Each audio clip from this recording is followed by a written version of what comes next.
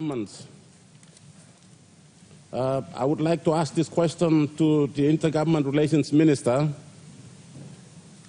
We have our local level government elections just around the corner, and I believe this is one of the last parliament sittings before the LLG elections. And there's media has been released, Minister, that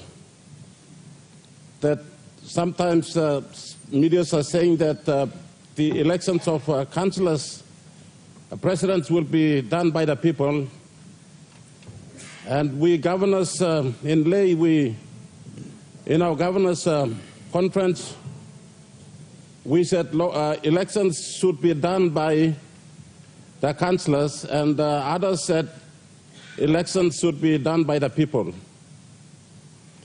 But I am, as you all know, I am one of the longest serving councillors and presidents for Mount Agen and Western Islands Province.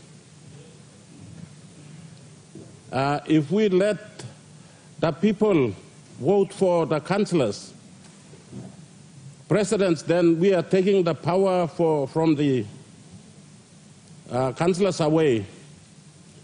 It's just like the Prime Minister, our Prime Minister will be elected by the people, and we members coming into Parliament, the Prime Minister will have no respect for us.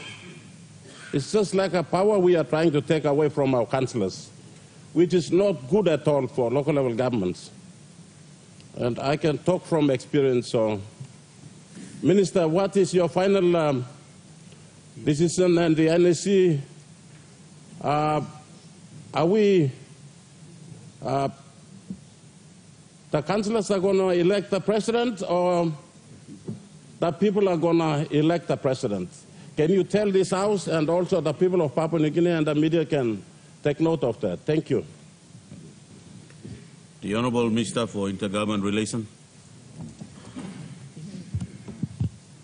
Thank you, Mr. Acting Speaker. Let me also recognize our brothers on the other side this morning.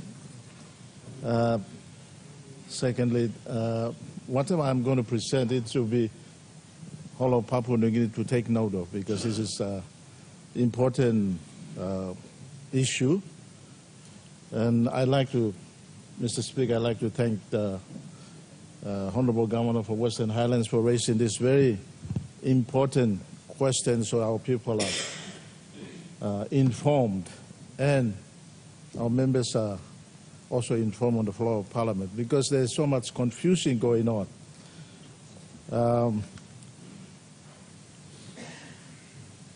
On the 13th of January 2024, I've written to Electoral Commission, or Electoral Commissioner, indicating the dates of local level government elections. So, milak talk sabelo o line blow milo Papua New Guinea or Papa or Mama who said Tintin law go law coming election. Please take note of the dates. So me reading this word dates in law, line law, rural communities of Papua New Guinea can take note of and get themselves prepared. So the dates for LNG election is as follows. Issue of writs is Thursday, 27th of June. B, or second, nomination closes on Wednesday, 3rd of July. That's 4 p.m., 3rd of July. Polling starts Saturday, 24th of August. Polling ends February 6th. Polling ends Friday, 6th of September. Sorry, pardon me. and the return of writs on or before Thursday, 27th of September. These dates have already been put out in the press. Those are final dates in which Electoral Commission will conduct coming LLG elections. Second issue that Governor has raised, a very important and pertinent issue, and that is the methods, Mr. Acting Speaker. There are two methods of electing presidents.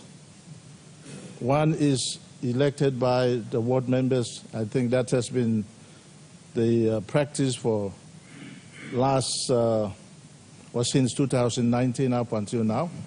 But earlier than that, 2012 onward, it was practiced at that time that people elect the presidents.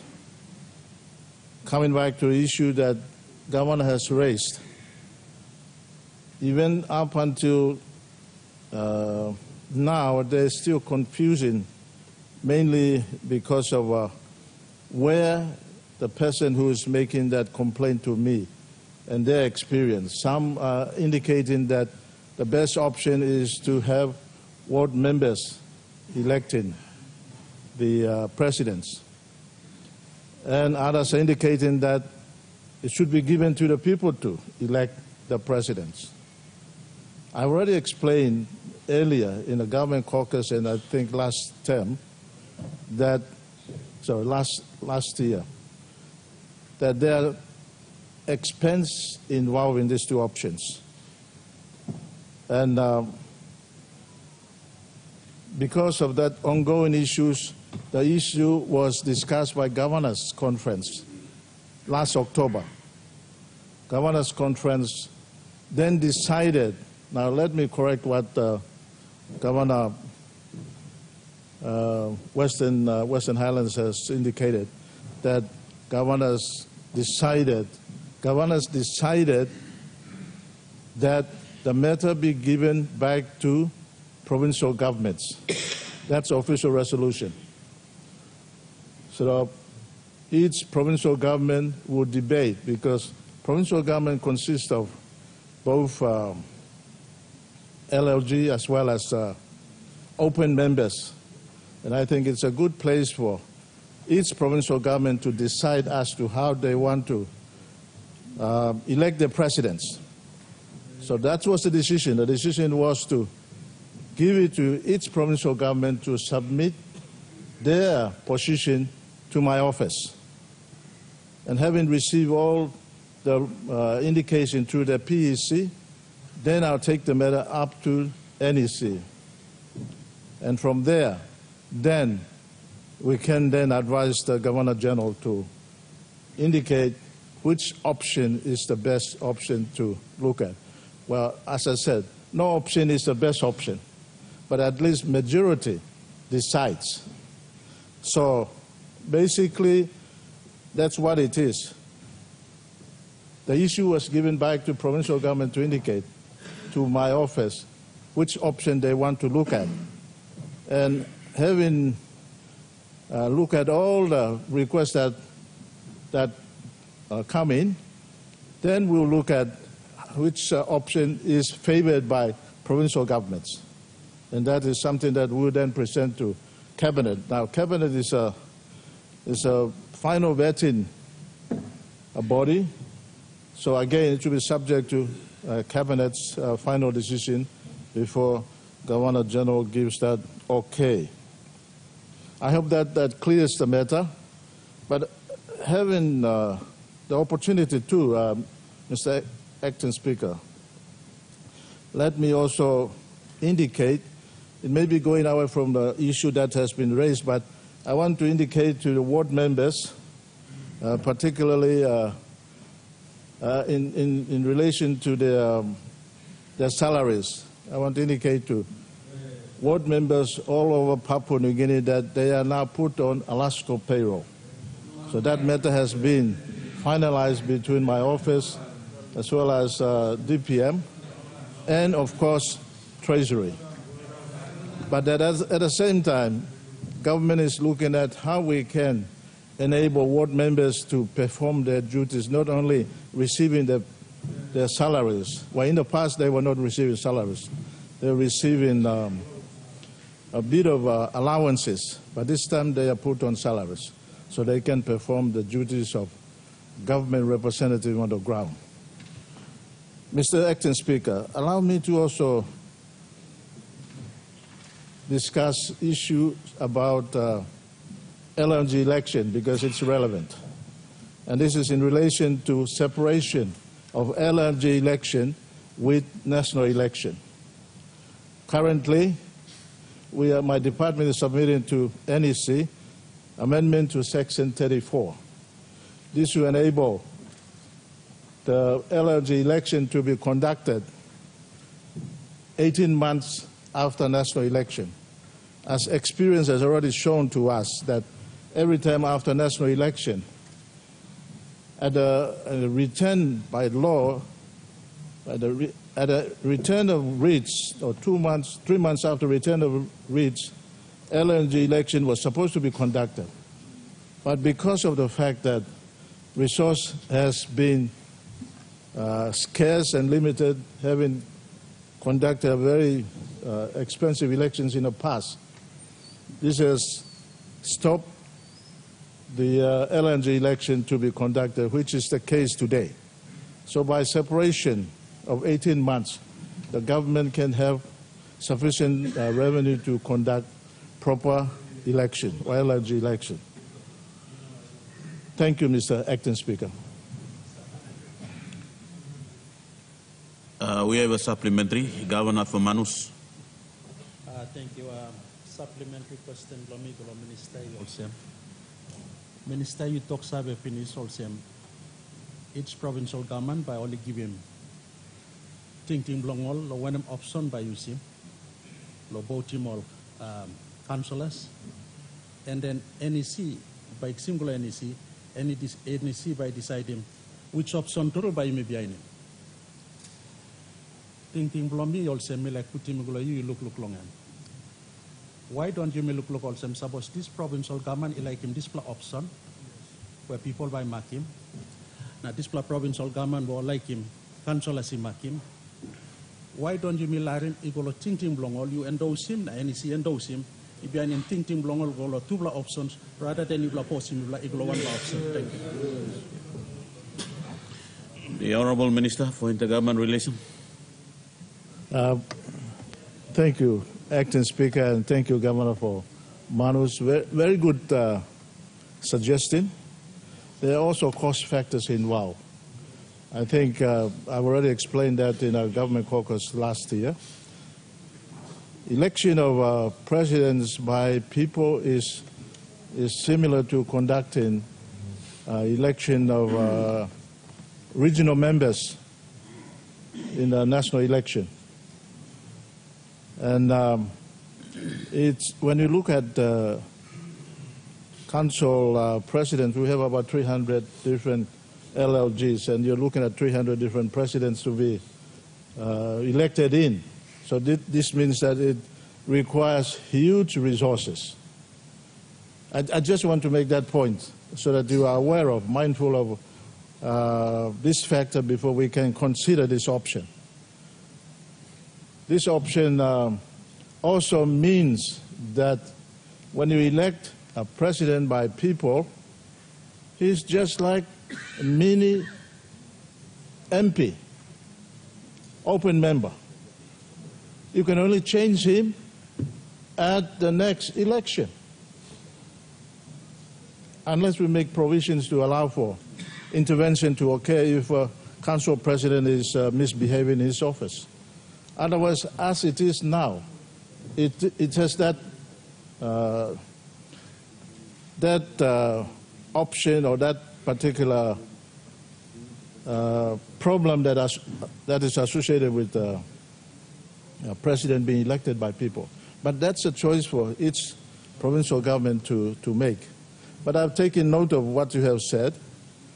What we can do, depending on request of provincial governments, we can also submit that option with the other option to the cabinet to make a decision.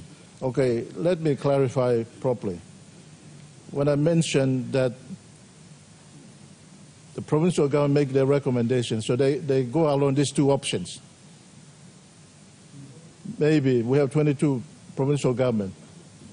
50% of them will recommend election by the people, or another 50% will recommend election by the ward members.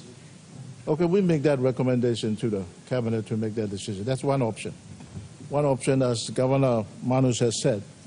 Then we look at what each provincial government is recommending, and maybe that's an option that we can recommend, but that's subject to eventually to NEC to make a decision based on financial resources that entail in terms of conducting elections.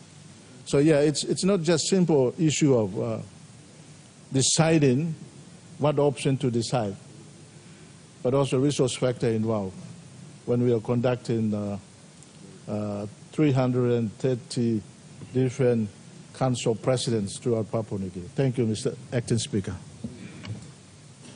The Governor for West New Britain. Thank you, Mr. Acting Speaker. Question below me, like ask him, Minister below State Enterprises. Mr. Acting Speaker, being a former state-owned enterprise minister and being a minister responsible for initiating SOE reforms and thereby securing $500 million US support from Asian Development Bank, mainly based on some few important factors that merit-based appointments and also to bring efficiency into the operations of company. Acting Speaker, where are we at our semi-privatization exercise, as we know that the services of all our utility companies are deteriorating? The blackouts are unbearable. The travel with Air Niugini is very challenging. So, Mr. Acting Speaker, are we still continue to give excuse as we try to avoid fire sale? This word fire sale, time me minister yet, na mi wogla harim, mi pla stop him algata something, slow him down. So, by giving this excuse, we continue to deteriorate service and we are failing to provide that much needed service to our people. Mr. Acting Speaker, me like Savetu also now tupla balus below yumi 767 yumi go underneath low, go low. Heavy maintenance na yumi work low leasing. Inap yumi look low. Leasing one pla proper 767 or 787 since yumi order in finish tampla 787. Inap yumi leasing 787 even if it is expensive, so that we can give that reliability, natulo safety. Mr. Acting Speaker, you put yourself in the shoes of people who needs to, attend appointments, who needs to, attend to medical emergencies, who needs to bring some dead bodies from Singapore, wherever. So how do you feel when you miss 2 or 3, continuous nights keeping dead bodies or with children and with failing to meet an appointment? And how do we also address these blackout issues in view of the current, challenges with Puma Energy Supply, which has released some statements, talking about Jackson's Airport location agreement. They are terminating the aviation fuel supply agreement with Air Niugini, and that termination start to be effective from 15 May 2024. So how is it going to affect, our ability to supply fuel, especially aviation fuel, to our airline? And also, how are we strategizing, to address that fuel supply to our PNG power? And they've in fact reduced the credit terms. So these are, major challenges right now in front of us. So, Mr. Acting Speaker, the only solution is to really partner with the industry experts and semi-privatizing without fear of, losing. What is the point of, we lose money every year, hundreds of millions of kina? Rather, the situation can change immediately, to become a positive cash flow by semi-privatizing some of these, utility companies. Thank you, Mr. Acting Speaker. The Honourable Minister for State Enterprise. Thank you, Mr. Acting Speaker. I want to thank the Governor for West New Britain for his very important question. The Governor knows what the issues are, having been a former Minister himself, and I want to thank him for that. And I also want to give him credit for citing the ADB-led SOE reform program, which resulted in a significant amount of money being given to the government of Papua New Guinea. Mr. Acting Speaker, the good governor has asked many questions starting with how, about 7 of ours. So I want to request him to put those questions in writing, and I think that people of our country deserve to know at least some answers from myself and from this government in relation to our important SOE. So I want to ask him to put those all of those questions in writing so that I can respond in Parliament and perhaps make a ministerial statement. But in a nutshell, I can give 3 examples of companies which are struggling, as all of us know, starting with New Guinea. And as all of you know, we've, with the approval of this government, gone past the point of organizing or requesting financing to purchase 11 planes from Airbus. They are scheduled to arrive, first ones starting next year. I unfortunately cannot provide immediate answers and immediate solutions to the problems, but in the long term, we do see some solutions, and starting with the replacement of our very aging planes. As we all know, F-100s and F-70s, the aircraft manufacturing company has ceased producing them starting in 2019, so like all the other airline companies, we are looking at replacing them. With the case of the issue of whether we can lease 767s and 737s, it depends on the availability of those kind of planes in the aircraft market. It is in fact a depressed market for leasing and subleasing of aircraft. We have been looking at all the options. We also have to look at the cost factors, or those are being looked at, but we would prefer to lease 737s because we know that we will be purchasing 2 Dreamliners, the 737s. They will come on during the fleet next year. So our preference is to lease any available 737, but the current market is such that, and I can inform the governor that there are no cheaper immediately available 737s compared to 767. So those are the challenges we are facing. Eventually, down the line, as we all know, governments are not good in running businesses. We will follow the trend that we are seeing in other countries, and we will go down the path of selling down New Guinea. But our intention is to fix what we've got first, instead of adopting the lazy way out and selling them at fire sales, to use the term used by our governor. The same situation is for PNG Power, but in the case of PNG Power, as you all know, this government, the Marabe Rosso government, has put its money where its mouth is, and it has already allocated 211 million kina. That money has been released. Most of the money is now being used to order the equipment that has been identified by many, many experts whom we have engaged. We've engaged about 5 different experts to help us turn our company around. And there's enough literature available for this company telling us what needs to be done. We know what can be done, and it's only a matter of time, together with the allocation of money, which we now have. And I can inform this Parliament that we have already spent 115 million kina ordering parts which are not here from overseas. And as we know, we, like other companies in this country, are experiencing forex issues. So once we're able to get those parts, we will be able to fix all the aging infrastructure that PNG Power has. In terms of the personnel that we have, if I can inform this House, we have realized that our own people are our worst enemies. We have entrusted them and put them in positions of responsibility in that company, and unfortunately, they have let us down. And we have now started looking offshore to bring the experts that we need to help turn our very important company around. The days of appointing cronies and appointing one-talks to our SOEs are long gone now. And as the good governor alluded to, as part of the ADB-led reform program, we've farmed out the important aspect of recruitment to overseas-based consultants who do not reside in this country but they are offshore. So anyone who wants to apply for those important posts of the chairman and directors and even CEOs of our companies have to apply by email to the recruitment companies, and they go through a process.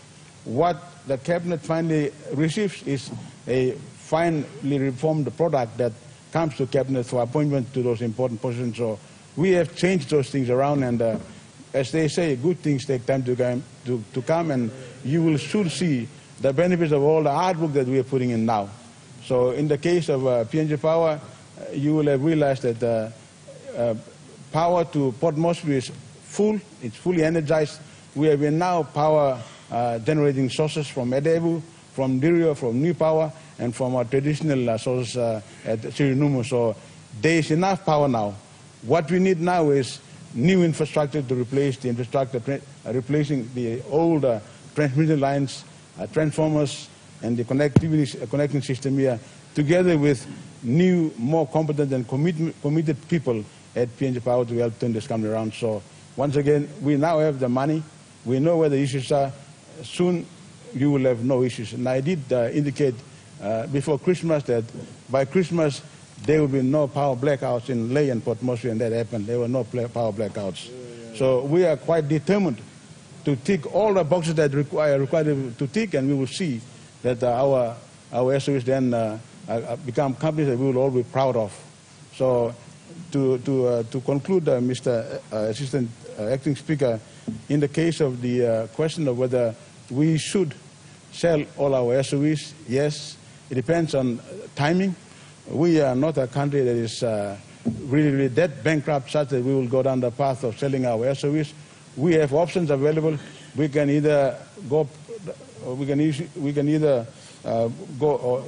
either use the issue of partial privatization, or look at the Singaporean model. As you know, Lee Kuan Yew, because he was there for a longer period of time, he was able to bring in experts from other countries.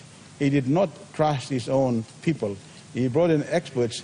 He gave them time. He paid them well. He made sure that they delivered. And if you look at Singapore, Singapore has never sold its SOEs. They are gold mines, and they continue to deliver for the people. So we have those choices, and eventually all of us will be asked to make those very important decisions. It will not be a decision made by the government or myself as a minister. It will be a decision that will be made by our leaders in this House. Thank you, Mr. Assistant Speaker. The Honourable Member for Bulolo. Thank you, Mr. Speaker. Thinking people of Bulolo only this time on the side of the House. Before we start, Mila just wish him, you year to time, old brother Level upside, happy belated Valentine's Day. We must bring some love back into the House because I stay me out too much. My question without notice, Mr. Acting Speaker, by Copenhagen Law, ex-minister.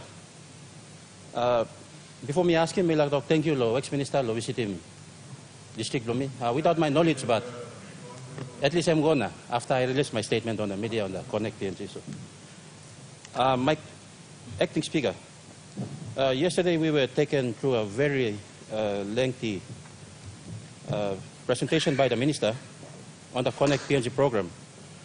While it was music to the government's ears, for some of us, it reaffirmed our concerns. And I hope the minister can answer my questions now without telling the House he will go and come back tomorrow with answers. On page 12, Amigo Begenlo report asked. On page 12 of the minister's statement. Honourable Member for Bulolo, may I interrupt you on your question raised? If you are referring your question to the statement made by the minister yesterday, I would not allow for it because it is already on the motion for debate, which it's yet to be debated. The statement has been not yet to be debated. That you cannot ask any question in related to that.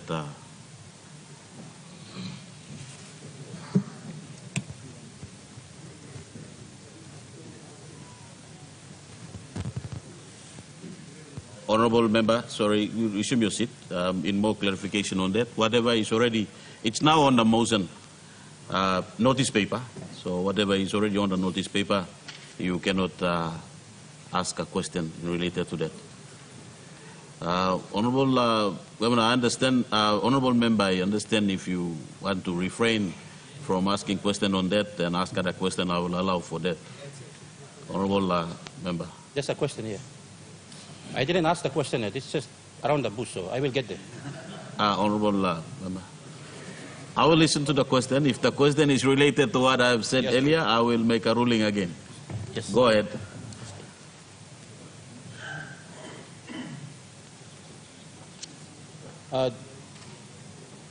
Mr. Acting Speaker, my questions are as follows. Can the Minister confirm how much of the 65 million kina has been disbursed and to which contractor? Number two, if there are backlogs in funding allocations. Honorable member, that will still be applied to the statement made by the Minister, so my apology that I will rule your question out. The Honorable Member for Meneama. Thank you. Thank you, Acting Speaker. Honorable members, the chair has made a decision of who to speak, so let the member for Meneama. Thank you, Acting Speaker. Lord people, first time through me asking question without notice. Maki Mouse people, Meneama. Maki Mouse family. Clan we representing Mibla, like passing bell, sorry, Blomibla, Lord people, Blomadang. The people lo usino bundi lo lusiwan plus strong la leader lo country lo pacific la ber sore lo mi pla lo government lo mara peroso plus strong la man we mi pla lusimem so lo dis time mi pla bring ber sore na so im sore lo mi pla people lo menyamnya. Thank you. One time this la question lo mi when no ga talk saver le mi like ask him Prime Minister lo mi pla. And this question where he got one blah report, a Prime Minister, and he been given one blah work law, first time Minister law, petroleum law, this heavy law, Puma energy crisis law, country blah me blah. Honorable Member for Meneama, sorry for interrupting you. I was interfered by the clerk and I did not hear who you direct your question to. Prime Minister. To the Prime Minister. Minister. Go ahead. Thank you. Now me looking was in this energy crisis and we still stop yet, so me asking good Prime Minister Blomipla. This report and mogim some work find him out. The Prime Minister too been talks away or some he got some money where I'm setting up this place so he committee or state of emergency committee lo working work find him out. Now lo find him solution to this levy. Now me like asking Prime Minister. Now how much money go lo this committee law or this state of emergency law find him work, find him heavy law, find him solution to this heavy when start law country law energy crisis. This law will come up finish or no cut. So was Mipla find him heavy find him solution finish and country and so was Mipla find him solution finish law this money where committee been set him up. Thank you. The Honorable Prime Minister. All right, thank you, Mr. Acting Speaker.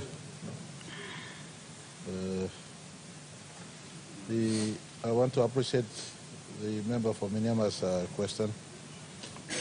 The Puma issue has been ongoing since for some time now.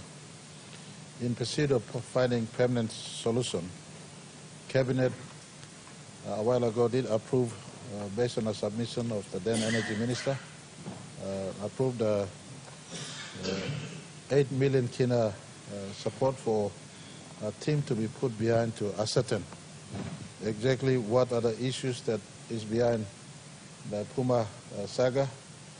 That I was advised that 2 million kina has been remitted. We are yet to receive a fullest report on the committee's work. Now that the former minister has left the government ranks, we have assembled Chief Secretary and his team to get to work. And since 2 weeks ago, they have been pulling in central bank, the banks, and I want to appreciate BSP and Kina Bank and Central Bank for the understanding that this is not normal time. Puma has been since 2014. Puma has been the dominant market supplier of the petroleum products, especially the precarious situation where they are the only supplier to our airline industry. And so in that context, we've been trying our best to ramp up the investigation into what really happened. I want to indicate to this country I'm somewhat dismayed that despite 2 million kina paid to that committee, the report has not come forth as yet. 2 million kina may be small to some consultants, but it is a big amount of money to do work, especially when it is everyday work for those who are paid to do this work. And I've tasked the National Energy Authority, our central bank, our chief secretary. You don't need to ask for more money to do what is your everyday job. Sit down, get to work, and the team is working. They've asked central bank to produce the report that gives the black spot on Puma if it is a black spot. I want to indicate to our country that central bank has not yet come forth. And all of us should know by now, central bank operates at arm's length from the Treasury. Central bank does not come directly under the control of the executive government. They are independent. That independence has been maintained by us thus far. But in the national interest, we've asked them that what is the black spot? What is the impropriety? What is the illegality of Puma's existence in our country? And that report has been worked upon. From a combined meeting we've had with Central Bank, Puma, Chief Secretary, the National Energy Authority, and myself and our Treasury team, Puma does continue to transact out of their operation base in Singapore. Singapore has not shut down their operations. They transact in Singapore to supply their clients elsewhere in the Pacific, including Papua New Guinea. Central Bank has been asked to come back to us with what is exactly the issue that made them cast a shadow of doubt over Puma, and what that made BSP and other banks hesitant to allow for the Puma's operational account with those commercial banks. Central Bank is in the process of furnishing to us that report. We've been asked to bring it ASAP. It has now been almost 3 years in the making that we've been running around in circle in as far as Central Bank's conclusion is concerned. They've been asked to go to Singapore and elsewhere where Puma is operated. If there is any impropriety, then certainly corresponding banks elsewhere, including corresponding reserve bank elsewhere, could establish those improprieties. And I want to assure this House that a long-term solution is being looked upon so that we are not overly reliant on one dominant supplier, as well as the short-term measures are being looked upon. I note that early today and in the last week or so, there have been ramped up signal that they reduce operations in the country. I want to also give assurance we have not isolated Puma out completely. We're working with them so that supply can be maintained. I thank BSP for extending the account in BSP. I appreciate Central Bank's intervention to the market to allow Kina Bank to continue on holding a greater level of forex to ensure fuel supply is supplied. I want to also give indication to our country, our Air New Guinea under KCH, looking at also alternate fuel supply, and we're working on alternate solutions for our country for the medium term and long term going forward. And I want to say 2 million kina has gone across to those who are supposed to do the job. I'm waiting for the report to come into our office to make some progress on matters that they see fit to be progressed upon. Thank you, Mr. Speaker. Honourable Member, what's your point of order? I just want to correct the Prime Minister. Perhaps he's so busy and he forgets that we had already tabled a final report when I was still a minister. By law, a state of emergency under these sort of situations can only be for 30 days. When the state of emergency was declared, there was no funding. We immediately got to work, and so we had to use that Energy Authority's administrative funds.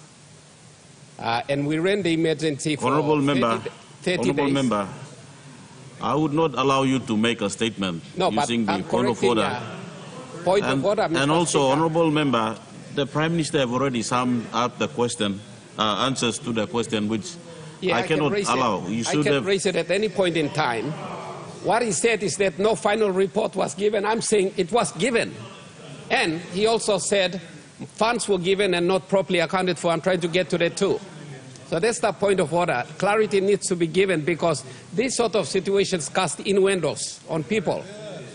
Not on just me, but on the Chief Secretary, on the Managing Director of National Energy Authority, and all the other good people who Honourable Member, I will interrupt you. I will not allow you to make a longer statement on the point of order after you have raised so. Honourable Member, I resume your seat. The Honourable Member for North Fly. Ask him the Minister of Works. The interesting minister. Favorite for me because I just want to make a specific question relating to the East Department. And Mr. Acting Speaker, this is in regard to Teleforming Road.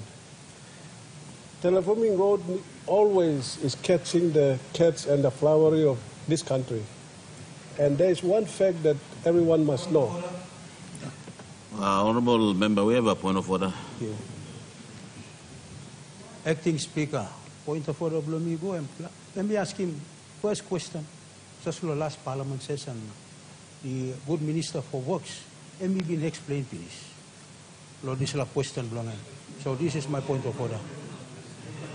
Honourable Member, thank you for raising your concern. I will rule your point of order out of order. I'll let the Minister to. Honourable Member. Thank you. Because I'm former Ningrum Workman, I'm sorry. Anyway, Teleforming Road is a subject of interest for many of us. And for me, particularly, North Fly in Western Province, it connects North Fly with the West Pacific. And so the questions are as follows in this manner.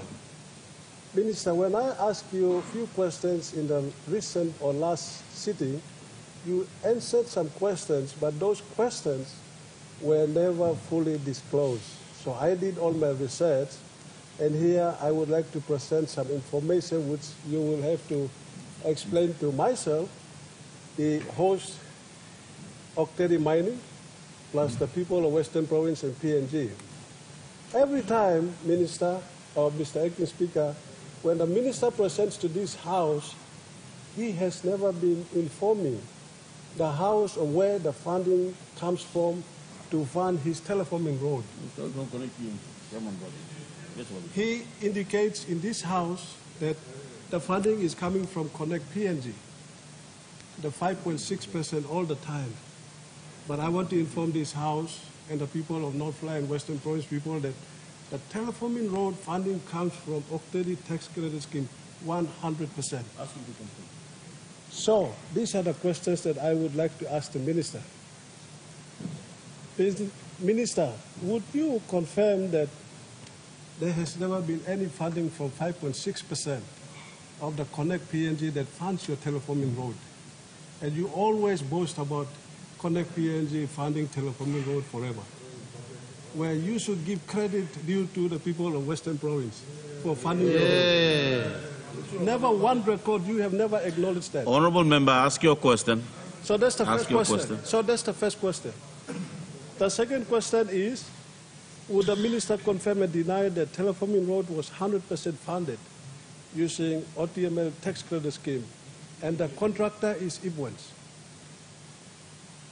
at the value of almost 236 million contract, 2 million contract, and 119.7 million paid so far, and we have a balance of 116.7 million yet to pay. Why I make that statement? Because, Mr. Acting Speaker, there are about five approved projects for people of Western Province sitting in queue, expecting the funding to come from tax credit scheme, including Daru Town Road, that 68 million kina, where it comes from the Minister for Livestock, the Daru Town Rehabilitation. Yet the Minister sees fit to sit there, not to rest to his Minister. So the issue is there are many road contractors or projects in Western Province, and yet no acknowledgement, no nothing. So other question is this, the final question. Minister, would you agree with me and say that your Connect PNG program is not the Connect PNG, it's a Con Act, that you work with Con people of Northfly, people of Western Province, talk of them, mixing money with Connect PNG in the Farnham Telephone Road, and confirm you constraint. So that's the question I want to raise to the Minister. He needs to confirm that, yes, I deny or I confirm that this is what he's doing. And the last question is this. Octary mining becomes a family mining. And I say this because he pushed to place his own brother from Teleforming as the current managing director, and is now controlling the house. Honorable member, we have a point of order. Prime Minister. Point of order, Mr. Speaker. Standing order clearly makes it absolutely clear. No imputations, no inferences, no assumptions. This parliament is not a place where you bring people who cannot defend themselves into disrepute. Mr. Speaker, you need to inform the honourable member on the other side to read his standing orders. You can have every right to ask your question, but no imputations, no inferences, not to bring in professional public into disrepute. Mr. Speaker. Honourable Prime Minister, your point of order is in order. Honourable member, I would ask you to refrain from mentioning professional peoples into your questions. Mr. Speaker, I didn't call the person's name. It's what I think. Anyway, I withdraw if I'm feeling pain. But I was asking the minister. But the reality is true. So the question is Octary mine your own personal family member mining? Because his own brother from California is managing. That's what I'm trying to say. Thank you. The honourable member needs to refrain the use of word family mine. Is it your personal mine? And that's inferences, that's imputations. You need to allow him to withdraw the statement from this handset. The managing director in the question has been with Octary Mine for 30 years. He extended the life of Octary Mine by 20 years. He's a professional. He is the one, for the first time, sealing road from Kiunga to Tabubil for the first time. He is the one, for the first time, through Octary tax credit, doing road from Tabubil to also be for the first time. This is tax credit, state fund being utilized to support important projects his people have missed out for so long. Mr. Speaker, don't bring a professional Papua New Guinea into disrepute. Honourable member for Northfly, Prime Minister, your point of order is in order. I will ask you to withdraw that, and from the chair itself, would like you to withdraw the word on a national program which it is giving benefit to many people, naming the program as CON. As a chair, I think it is unparliamentary to make that, so I would like to ask you to withdraw that statement also.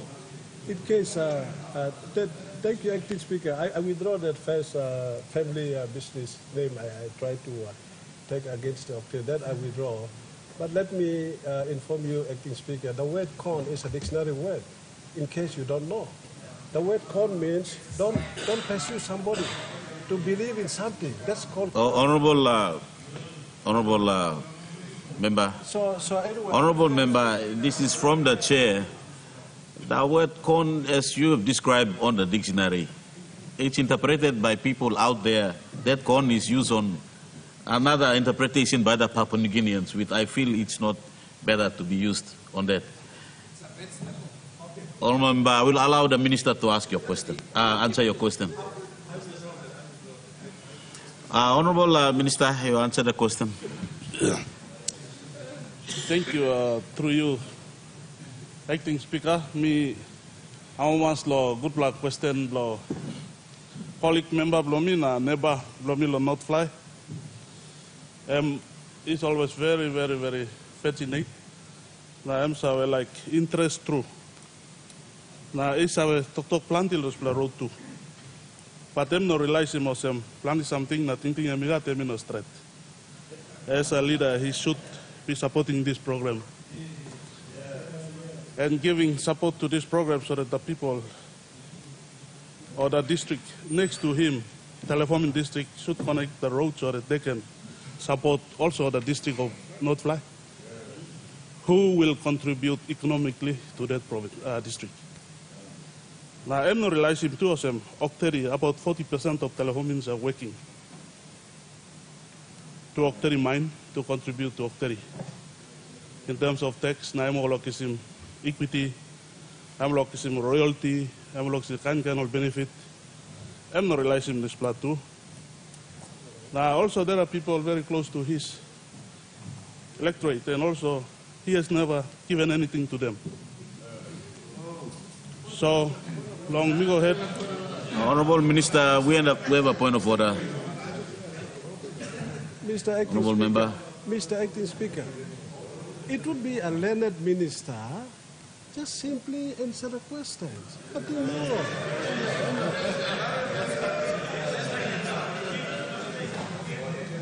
Honourable Member, your point of order is in order.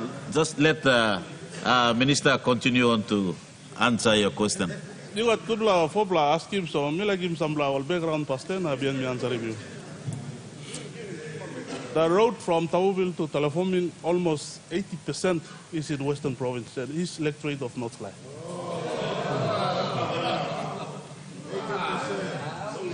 Also the road.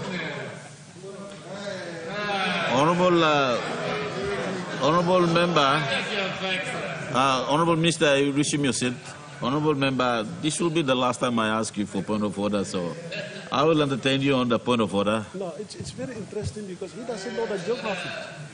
The minister doesn't know the geography where the 80%, that's a lie.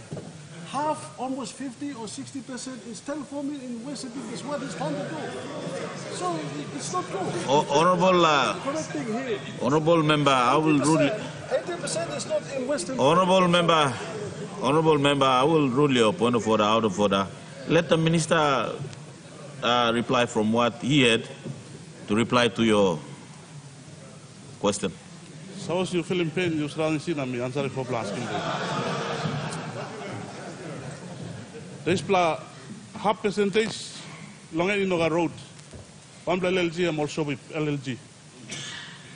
Now time me kissing this road called some LLG just to give the road to his people. And they are my people too, but they vote for James Donald using this road, and they voted for him. And he did not appreciate anything. So, as a leader, from that mean area, Octeri is within the mean area, and Telehomin is regarded as preferred area. You from Mawin, you from Yongom. You cannot speak language with them, but I can speak the same language. I have my clan on this side, and Telehomin too, so we speak the same language, we are same culture, we are same people. So they are my people because of they are my people. I deliver the road through Orsowit and give them the road, and I deliver the road to Telehomin. You should be really happy as a leader.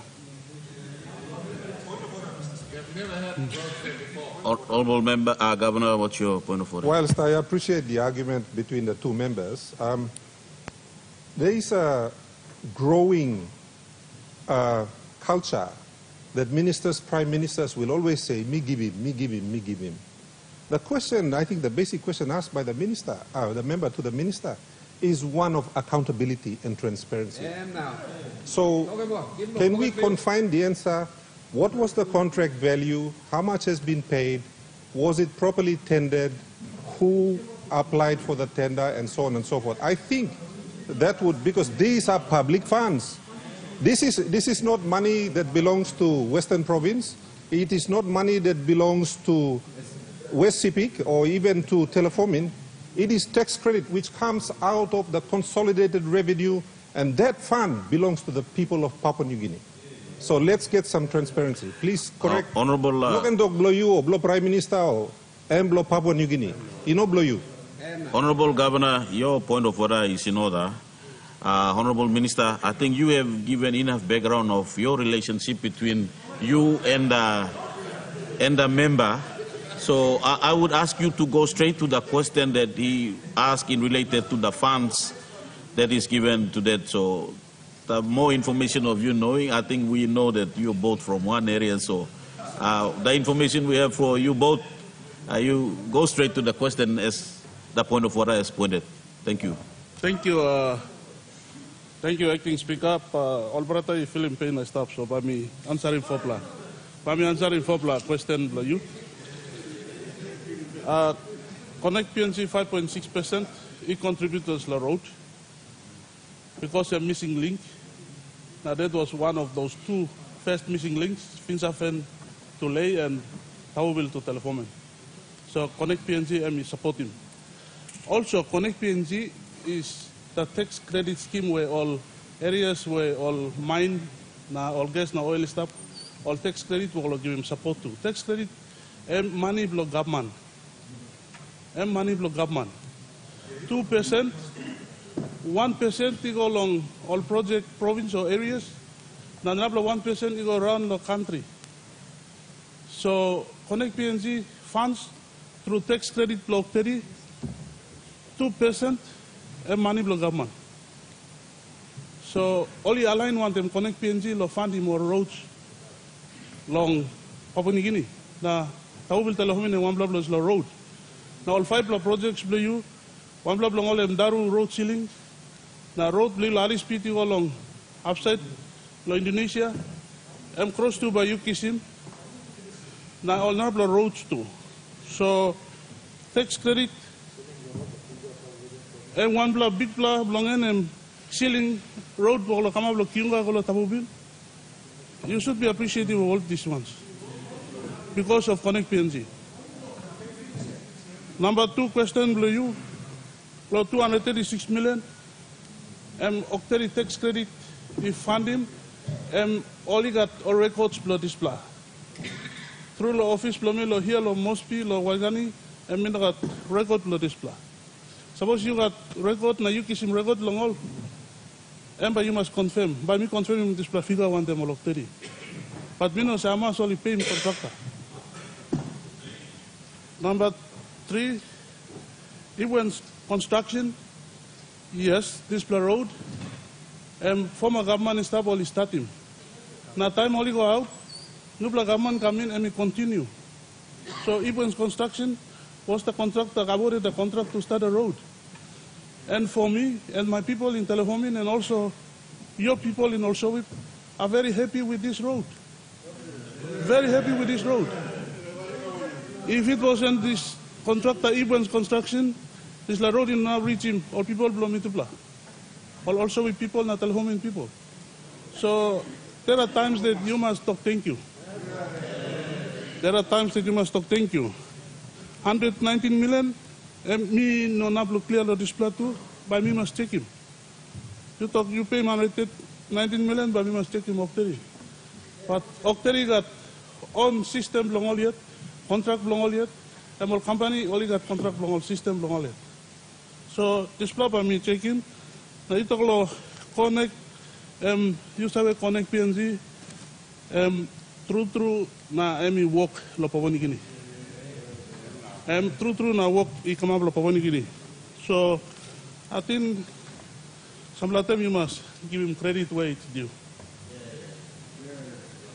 All last scheme do long. Family contract na display, family managing director na display. Honorable Minister, that I will not allow you to answer that because there's a point of order being raised and I have asked the member and he withdrew that already, so I would not allow you to do an explanation on that. Okay, thank you. One time display. I think I'm all question. All the time you asking me it, but all the time you must almost some road every all of people. Thank you. Honorable members, our question time had lapsed. The Honorable Governor for Oro. Thank you, Mr. Oh, Honorable Member, Honorable Governor, I will recognize you. Sorry for interrupting. Prime Minister has a reply to a question that had been raised in the last Parliament, but after him I will recognize you. The Honorable Prime Minister. Thank you, Acting Speaker. My apologies to Governor for Oro Province. I'll keep it short. Mr. Acting Speaker, the other day I seek leave of the chair to make a reply to a question asked by Governor for ECP on employment data. Mr. Speaker. Is leave granted? Go ahead. Mr. Speaker, the 2 sessions ago, the good governor of ECP did ask some questions on what is the employment figure. And in that question, I did give full assurance that I will reply to him in the actuals of people behind desk from 8 o'clock to 4:06 or from 7 o'clock to 5 o'clock every afternoon in his definition of employment. I did point that on this side, our definition of employment is fundamentally different and deeper, more fuller. We don't just look at employment from the context of paid job, sitting behind a desk or sitting behind a paid position. We look in as far as employment in totality, more so to do with people's employment, people's empowerment rather, where they engage in economic activities. But nonetheless, he wanted me to define employment from his context, and that is actual day job or night jobs per person who earning salary. And we also in the business of growing employment. There are 6 big LNG and mining projects we have that is coming on board, as well as our focus on agriculture. Our focus on the other sectors of economy with broader space. And I want to give number. In my reply that time, I asked him and I asked his House to put a hand on 2018 numbers, 2019 numbers up to 2023. Mr. Speaker, it is my distinct pleasure to give some number if it is of any help to the leader who asked this question and to all of us. 2018, our agriculture, forestry, and fisheries sector employment, by the way, this data comes from IRC and not from James Marape's electoral office. So IRC has these numbers. Any one of you are most welcome to go and pick from IRC, because this emanates straight from those who pay personal income tax. In the agriculture sector, agriculture, forestry, and fisheries sector, in 2018, we had 54,008 employees in that sector. In 2019, we had 55,674 in that sector, 73. In 2020, we had 29,084. We all can understand the COVID-19 impact that caused that huge decline. Right 1 year on after that, there was a rebound in that sector to 64,357. In 2022, a massive double figure of 138,728 figure, double up, the biggest ever expansion in our nation's history in the agriculture, forestry, and fisheries sector. That confirms treasurer's assets on the non-resource sector GST, non-resource sector GDP, has been posting a 4% plus growth consistently for the last 3 years, Mr. Speaker. Put your finger on these numbers. If you think I'm lying, I don't lie unnecessarily. I don't lie. Go down to IRC. Some at the back are known to spew continuous lie to our people. Mr. Speaker, in the mining and quarry and petroleum sector, we've had 12,657 in 2018. We had 15,809 in 2019. We had 14,519 in 2020. We had 12,591 in 2021. we had 13,418 in 2022. We had 9,268 in 2023. There is a slight decline in this one, but it will rebound again very soon when we have the other projects coming on board. In the manufacturing sector, we have 15,449 in 2018. The reference point to 2018 Papua New Guinea is simple. That's under previous administration. We cross over in 2019. In 2019, we had 13,871 who were paying tax. In 2020, 18,734 who were paying tax. You ask me why in 2020, even in COVID-19, you have this number seemingly increase. I'll tell you the reason.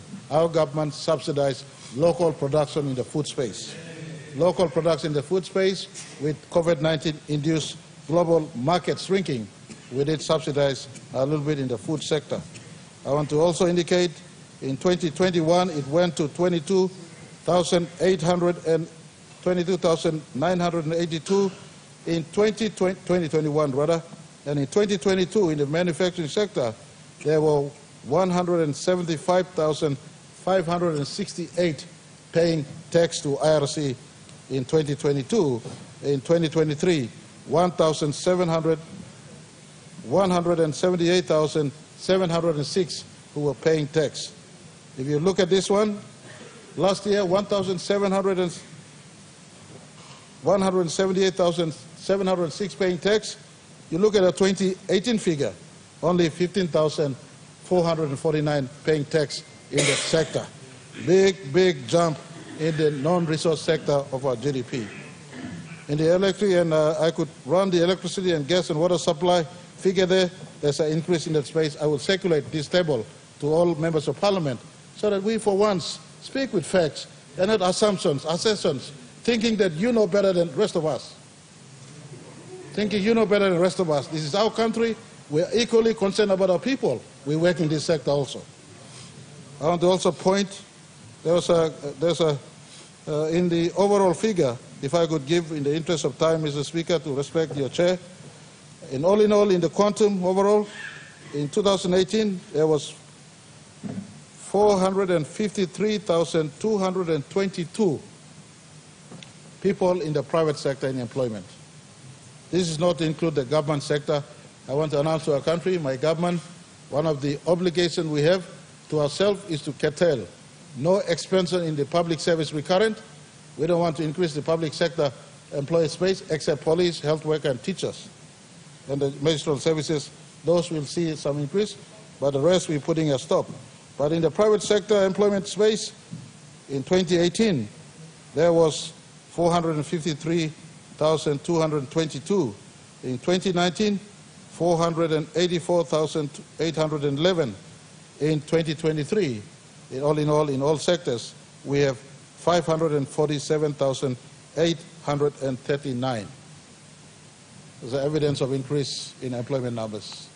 But I want to inform this House, this is not substantial. This is not massive. If it took us 44 years up till 2018 to only create 453,222 jobs for every citizen, then needless for us to blame anyone. All of us must work together to diversify the economy, create a bigger space, and grow the economy. It all comes through prudence, strong hands, and management of the economy. You can say you can run the economy, but it takes a real man and a real team to run it in tough times. We've run in the last 4 tough years. We're coming out in the tough times. We know where our goalpost is. We're moving towards prosperity for our country. Thank you, Mr. Speaker. The Honourable Minister for Higher Education, I believe you have a self-explanation. Thank you, Acting Speaker. I have a matter of public importance, and I would like to seek leave of the Chair to do a personal explanation with regards to a post-courier report by a Malian Baroe dated the 1st February 2024. Leave granted. Make your speech. Thank you. Mr. Acting Speaker, the news report insinuated that I was one of the ministers that authorized a fraudulent payment to a named law firm. my political rivals and those that are naive in mindset have capitalized on it to tarnish my good reputation and my good character, Mr. Acting Speaker. However, I forgive all those for the misconstrued misunderstandings, falsehood that has been rumored in the social media, the cunning insinuations that I have seen, and the deceptive computer animations that culminated to criminalizing or demonizing both the Prime Minister, Honorable James Marape, and myself. I urge those that are blind and don't see things clearly to acknowledge the following truths or factualities. Mr. Acting Speaker, the first is that a named law firm allegedly fraudulently paid matter is before a court. And therefore it is a sub judice matter. But I see so freely discussed by Papua New Guineans, even by members of this Honorable House, through the social media and everywhere. The matter is under judicial consideration and therefore prohibited from public discussions anywhere else, because it is in the court. The court is the competent place to discuss and establish the truth. I therefore ask that the freedom of speech and the use of the agents of social media be not abused, corrupted, or misapplied without responsibility, like I've seen happen very recently, the lead of this vote of no confidence period, and I've seen it getting more heavier and thicker and more hotter, but only to maliciously deface my good character and reputation, and I ask that people refrain from doing that because the matter is before court, and I'm not one of those parties. I'm not one of those parties, and I am irrelevant in this case. Secondly, I've been a member for Kandip open election for over the last 2 decades. Now, in fact, Mr. Acting Speaker, this term of Parliament is my candidate 5th term as member for Kandip, and I'm proudly doing my job as a member and as a member of my colleagues on the floor of Parliament. In those years, ever since 2002 when I got elected, up to the present status, I've never had any single taint or dot in my career. Not even a single one. None. I'm saying it humbly, but also some pride that I don't have that dot. Prior to my entering politics in 2022, I had a clean record as a civil engineer, a humble civil engineer, and a humble public servant, and also a consultant in the private sector, and as a law-abiding citizen. I am now a law-abiding citizen and authority-respecting citizen also, irrespective of whatever position I hold in public office. Whatever I hold in public office is important, but what is more important to me is my reputation, my character. Because the office doesn't make me good. I have to be good within me to make the office good, to lift the standard high. So I like to urge all those who understand the truth to be responsible. I've not abused the office that I've been responsible in any capacity I've been in various governments. I've never mismanaged the people's money. I've never misused taxpayers' funds, even in my electorate or anywhere else where I was put responsible for. And please do not criminalize or accuse me for only want of political expediency. It's not good. It's not good. That's not the right way. You don't try to destroy a good man to gratify yourself. That's not the way to do things. Let's be normal and be simple. What we're looking for will come if you are normal and be simple. Look at the evidence. I'm not one that is in there. Honourable Member, we have a point of order. Honourable Member of Banimugri. Mr. Speaker, the good Minister for Higher Education has rightfully said that matter is sub judice. That explanation can be reserved when the matter is before the court, and he has to be answerable to the courts, not here. Parliament is not a courthouse. So he should reserve that when his time comes in court, he can go and explain to the courts. Thank you. Honorable member, your point of order is in order. I will allow the Honorable Minister. I think I've seen from his explanation, he's trying to inform the public of how they're using social media and other media stream to tarnish individual members' reputation.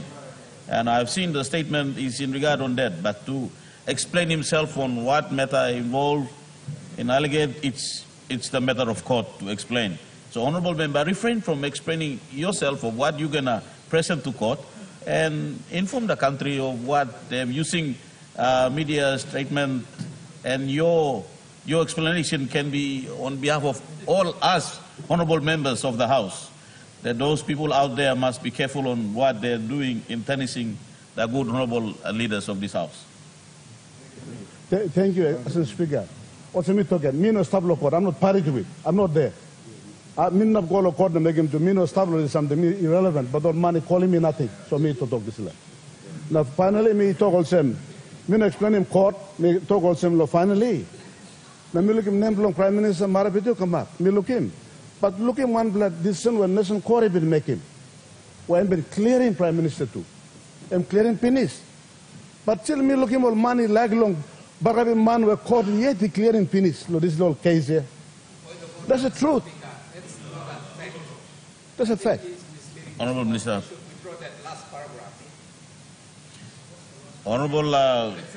Honorable Member, your point of order is in order. Honorable Minister, I've explained earlier. I want you to mention something in what I've made statement of earlier. Acting Speaker, I'll conclude now. I just heard that let's not spread false rumor just because we would like to gain some political gain. What I'm saying is some of us, we are not in that. We are not in the court. We are completely irrelevant to all these things you're saying. Please, so do not use the social media for politics because you just want to destroy somebody. Some of us, we love our reputation. We like to build our character. We like to remain there. Please don't destroy us when we don't deserve to be destroyed. Thank you, Mr. Speaker. The Honorable, it's grievance debate, so I've been reserving this for Governor for Oro. So, Honorable Governor for Oro. Thank you, Mr. Acting Speaker. My grievance debate, I have three particular subjects that I would like to talk about. One is on the issue of taxation. The other is on the issue of the LLG elections. And the final subject matter is on the issue of transnational crimes, especially the rise of the importation, production, distribution of illicit drugs. Firstly, Mr. Assistant Speaker, my concerns in regards to taxation are about a recent decision made to do away with the dependence tax rebates. And I believe that this has been placed on hold by the IRC. It appears on their website that they have placed the implementation of this decision on hold. And this is commendable. But I believe that there are already organizations, including possibly government departments, that are already implementing this situation or the prevention of employees from claiming tax rebates, their dependent rebates. This is causing a significant amount of misery to a segment of our population, those who are making an effort to at least claim these rebates and get some relief from the rising cost of goods and services that they are all facing, we are all facing. So I would like to urge our government to seriously consider reversing this decision. Allow taxpayers to claim dependent rebates. It's about 200, 300 kina per fortnight for many of these taxpayers. And while that might not be an amount of money that's of any significance to some of us here, or those in the higher income bracket, it is significant to those who have to forego that amount of money every fortnight.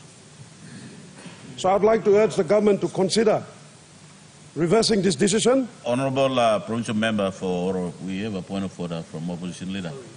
I think there was something in the papers that this rebate, 200 or 300 kina. It's 64 kina. So if my good governor can relook at that and correct himself that it's 64 kina, not 300 or 200 kina. Thank you, Mr. Speaker. Honorable Opposition Leader Ayo, point of order is in order. And I think the Honorable Governor is making statement on his debate upon what information he have collected and have. So I'll allow him to present what he have to this House. It depends, actually, Mr. Assistant Speaker, on exactly how much income is being earned by the taxpayer. So it's not specifically 65 kina, although I'm glad to see that the opposition leader is keeping himself informed of tax laws in our country. That's good. Do more studies there, please. So my point here is that let's do away with this. We cannot cause misery to our people. We have put the threshold for taxpayers up to about 20,000, and that's great. But then we have allowed this, or we have removed the rebates, which is not so great. And this will cause not only misery, but it causes concern out there. So let's also clarify that. And if it's already happening, then inform the companies, government departments that are doing it to immediately stop. Also, I'd like to say that in October 2015, after 2 years of work and almost 100 submissions made by stakeholders, the Tax Review Committee tabled its report to the government with 91 recommendations. I think the government of that time had sanctioned this report, paid some money for the Tax Review Committee to carry out its work, and the report remains yet to be attended to. I would urge our government to do this immediately. This will provide some tax relief to taxpayers, legitimate taxpayers. And here I want to make a side note. I'd like us to consider going after those taxpayers who are not paying their taxes. And there are quite a number of them in this country, operating in our fisheries industry, operating in our logging industry, and various other areas, who are not paying their taxes. We are not vigorously pursuing these bad taxpayers. What we're doing is hammering those who are already paying their taxes. And we have to stop doing this. We have to make a concerted effort to look at what is called the black economy. And Prime Minister, I remember, Mr. Speaker, sorry, Assistant Speaker, Acting Speaker, my apologies. I remember that this government, the previous government, the government before that, spoke on many occasions about attending to what is known as the black economy. But no one has actually made an effort to do anything about this. The black economy is a significant chunk of our economy which are not paying their taxes, which are operating in this country as free riders. And we are allowing them to do as they please. And they are investing and they are thriving and growing their businesses, even funneling their funds offshore. And nothing has been done about these bad taxpayers. But we keep hammering those who are making the effort to pay taxes.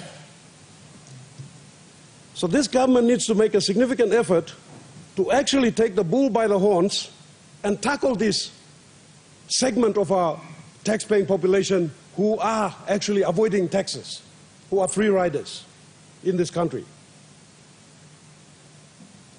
And they can start by taking a look at the recommendations made by the Tax Review Committee. In those recommendations, I believe there were some suggestions that we should lower the tax rates, which are the highest in the region, the tax rates that are imposed on our taxpayers. Company tax, withholding tax, pay-as-you-earn tax. We pay the highest taxes in the region. Yet we're supposed to be an extremely wealthy country, if you look at our resources. So that's on the subject of taxation. On the subject of LLG elections, I differ from the views of my colleague Governor, and I respect his views. But for us in Oro Province, the Assembly, the PEC, the people we consulted, they opted for council presidents to be voted in by their people rather than by councillors. We prefer that option.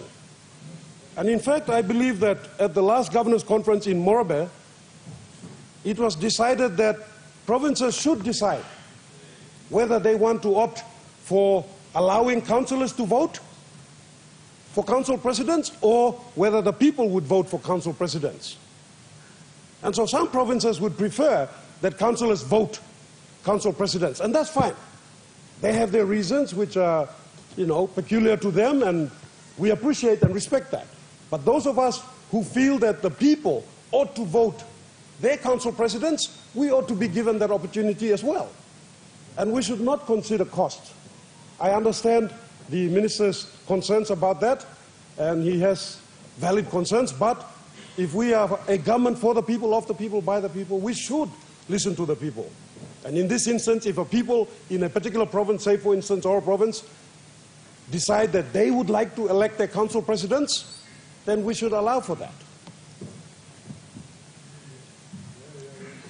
In regards to my final subject, it's to do with transnational crimes, but in particular the rise of what we would call hard drugs, drugs such as heroin, cocaine, opium, and methadone, methamphetamines, fentanyl, and a frightening new drug that's emerging in the Western countries called tranq, animal tranquilizer.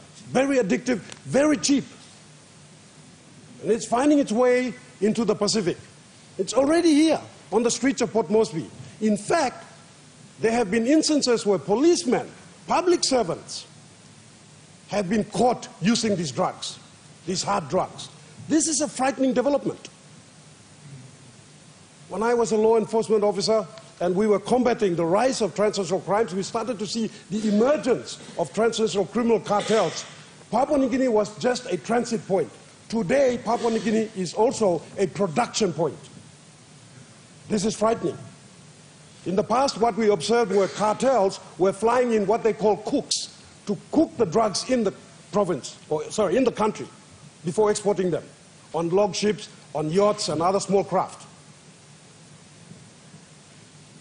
Now they have their own cooks trained here to do that, and they're operating here, and they're thriving. And then their illegal funds are converted into legitimate monies. They're buying property, developing gated communities, running legitimate businesses like restaurants. You'd be surprised. But this is already happening here. Now, if this cheap drug hits the streets and it's accessible to our youth, our growing youth bulge, who are restless, unoccupied, if we don't do anything about them, they will become a serious concern for us. If these drugs become accessible to them, we will have serious problems. I remember as Director for Intelligence, I wrote many assessments to the government of the day about this emerging problem. This was in 2008. We started to see what was happening. It's happening now. And I feel that we need to take serious stock of this situation and address it with the severity that it needs. And the recommendation I would like to make out of this is that the police need to be empowered to develop the capacity that it needs to address this growing issue. We established what we call the Transnational Crimes Investigation Unit in 2006. It was established by the Royal Papua New Guinea Constabulary, the Papua New Guinea Customs, and the Australian Federal Police. That organization has been left to basically deteriorate to a point where it is no longer functioning. Honorable Governor, your 10 minutes of debate has lapsed. Thank you very much, Assistant Speaker. The Honorable Provincial Member of ECP. Thank you for that clarification, Mr. Acting Speaker. I just want to say how thankful I am that the one question I asked the Prime Minister on employment made him uncomfortable. I think we are too comfortable in this House. We've been comfortable for a long time. And our people are feeling the impact of our lackadaisical comfort. And this is one of the reasons I wanted to come here on this side, Mr. Acting Speaker. Because inside government, you can't really talk like this. And I feel so sorry for my brother, the governor of Oro. Because I sat with him for 5 years while he complained, and he's still complaining. And here's the thing, Honorable Member, what's your point about the Prime Minister? I appreciate the regional member feeling sorry for governor on the other side, but needless to feel sorry for another leader. You all equivalents, and he should know he's the last person to rebut that on this side we don't encourage debate and conversations. Mr. Speaker. Honourable Provincial Member, I will ask you to continue on from what you have said earlier and take note of what the Prime Minister have said. Effect again. But anyway, we are doing many no effect interjections on the floor. In any case, you see, I hear a lot of ministers lament the fact that why aren't we like Singapore, Mr. Hari Mogara time? Well, there's a simple reason. And that reason is we don't report on the same things that Singapore does. We don't report on job statistics on the floor. This is the first time in 6 years I've been a member of parliament that a prime minister has reported job statistics. Do we wonder why we don't perform? And the interesting thing is, there's a number you've looked at Paitim Han Longemia. And I'm going to double check these figures with the Employers Federation after this, because that's the job of a responsible opposition. We have to keep you in check. You know why? Mr. Acting Speaker, that side of the House is going to spend more than 28 billion kina of public funds this year. 26 billion. That's going to be spent by that side of the House. The front bench of government is going to spend that much money for or in the name of our people. And it's our job to make sure that you account for every single toya you spend. That's our job. That's our job. But more than that, if you want to be like Singapore, then you have to bring reports to the floor like Singapore. No can talk nothing. Honourable Provincial Member, I have the member for Okapa have a point of order.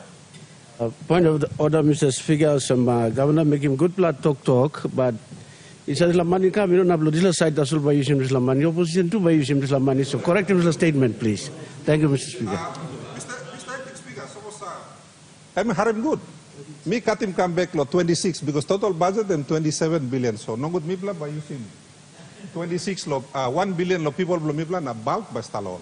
I can actually bring. I can go Honourable Provincial Member, Honourable Governor. So sorry, you Philippine, but Honourable Governor, resume your seat. Honourable Governor, it is the chair who will make the ruling on the point of order, not you to make a ruling on the point of order. So, Honourable Governor, you will take note from what the member have said, and I will ask you to continue. You only have 6 minutes left. Because all man Philippine interject close to na. You're right. Way blong. But in any case, from the numbers we received, only 100,000 jobs were created in the last 5 years. I'm just under to solve me looking low. What am something? Prime Minister, I give him. Behind you giving me paper now, me to plug and talk. But the point is, Mr. Acting Speaker, people blow Papua New Guinea, like Sabe. What are we doing with their money? If we are creating jobs, where are they? Like, I saw the forestry job numbers go up, but I know for a fact that we increased taxes on logging by 70%. I know because I sat on that side of the house and we did that. And I know that a lot of forestry companies shut down. So I'm a bit skeptical on some of these numbers, but anyway, we'll verify them next week. The point is, if we want to be like Singapore, we should adopt some of the Singaporean practices. Like number one, we should have a very strong front bench. And that front bench should be performing. That front bench should be reporting, not just on the floor for the benefit of the opposition, but for the benefit of the people of Papua New Guinea. If you are going to be spending significant funds and say that people of Papua New Guinea, don't just come and report on roads and bridges and things like that, which we all welcome, But report also on the growth in the economy. Report also on the inflation numbers. Come na tok loya so people of Papua New Guinea can understand why no lo Pilimpen. They want to know. And that is where we are failing. There is no dashboard report that the government can come and present in this House that shows how the country is performing. We don't have a dashboard report, Mr. Acting Speaker. And why shouldn't we? This is the modern world. We should have things like that. We want to be like Rwanda, we talk about it. We want to be like Singapore. Well, when are we going to adopt the practices that make countries like that the way they are, rather than Yumi Tok Tok Tasot? Because again, the energy for the development of this country is directed by the front bench of government. 38 ministers determine where this country goes. The rest of us, whether you like it or not, you are told to go back. Mibla giving you 20 million, Mibla giving you 10 million. You pass him out, no go work lo district lo you. No can come na complain lawyer.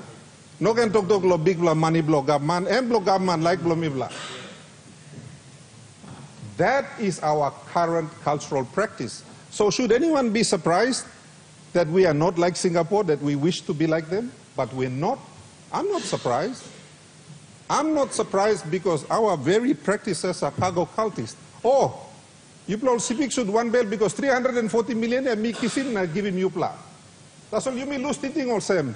One pla vote is going to make him you come a prime minister and you give him something where rightfully belongs to the people of East Civic because we worked for it.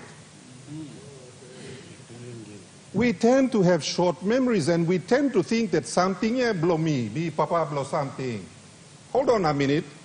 Consolidated revenue funds belong to every single Papua New Guinean. They are entitled.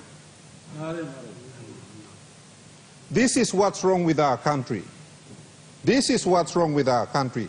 Because time you me hold him, but you gonna talk classroom here and me make him. No. Money blow people blow Papua New Guinea make him. You know you make him. You are just a custodian. No can act as you owner. We need a change in the thinking of the leaders of this country where me, Papa, na Mika, na look at you blogger. No, God. You know, Papa, you custodian. Taso. There's like in passing blame me, you me make him now. We wonder why our country is all over the place. We wonder why there is no investor confidence. Because they see how we perform here. They see our lack of reporting. They see our lack of a dashboard where investors can come and look now, can gauge him also. Is Papua New Guinea an attractive investment destination or not? If I come and invest $10 billion, will I be able to take my profits out or not? If they are going to lock up all the foreign exchange and there is a backlog of foreign exchange orders, how do I get my profits out? Well, maybe I shouldn't bring my $10 billion and invest it in this country. Maybe I should take it to another country. These are the things that we discuss in government WhatsApp and nothing happens. We're going to have a grievance debate today and many good ideas are going to come from the members of this Honorable House. I don't see anyone taking notes. I don't see anyone coming back and saying to the relevant minister, well, this is the concern of member for such and such. Now, enough, you may go and make him something so that behind him he can come back and talk to member or say, yes, government take note. Now, we are implementing some actions towards resolving the concern of the member for such and such. We haven't seen that. Now, I'm not saying it's the fault of the current government. I'm just saying that it's a cultural problem that we need to fix. If we want our country, if we want our people to raise their standards, if we want our people to do better, if we want them to come and start working, so that Yumi by Teximol na Yusim Tex Law go back na Halavimol, then perhaps the standard needs to rise right here. Perhaps the standard should be that, well, first of all, let's follow the law.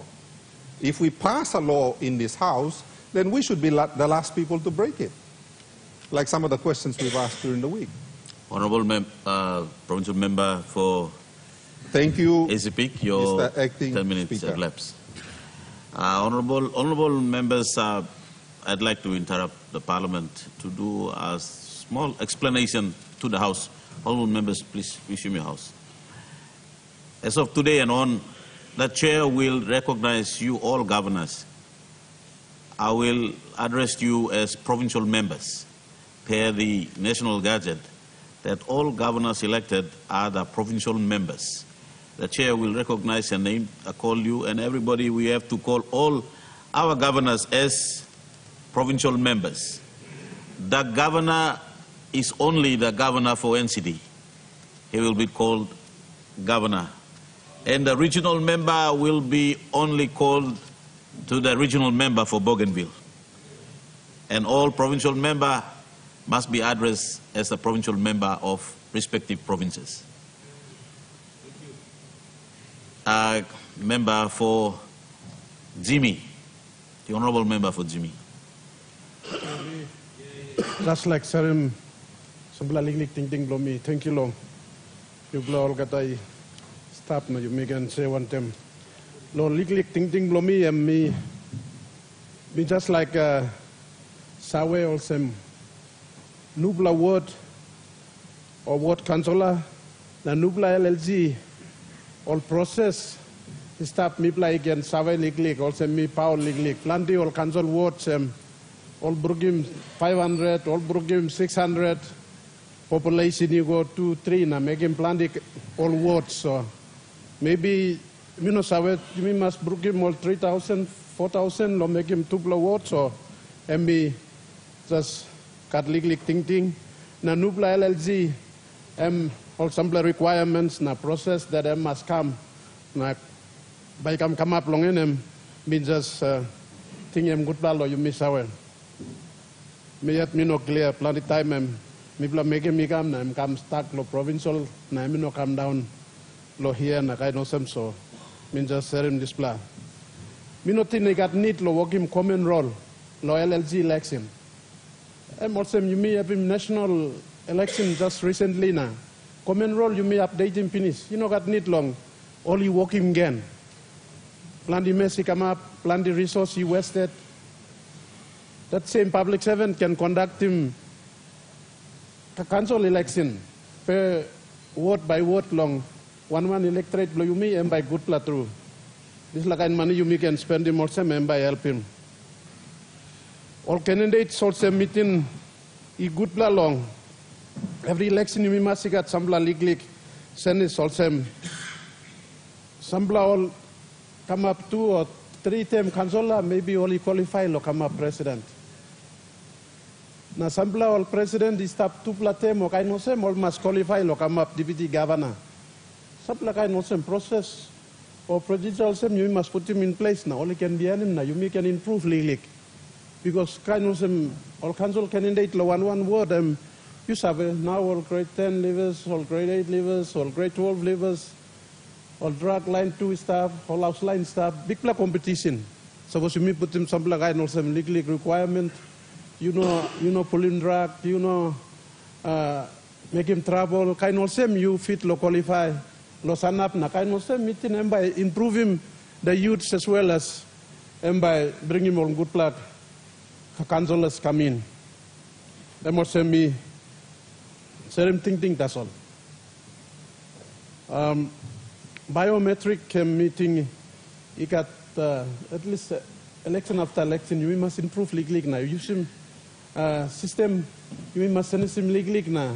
Help him more council election more easy, help him national election more easy, and by nice to mass. So maybe you mean already lo council election, okay, you mean ready long national election, or 8 pla election that by all line or same all you mean some play lose lo court na kay no same you can try lo using biometric na at least send him style lo voting lik na and by help him lo find him some lo good man lo come inside also lik 5 minutes sharing lo mitasol also me feel him it's about time and some lo system you must improve him from the bottom up or from the top down, or kind of similar, make him a better system and a better way of doing things into the future.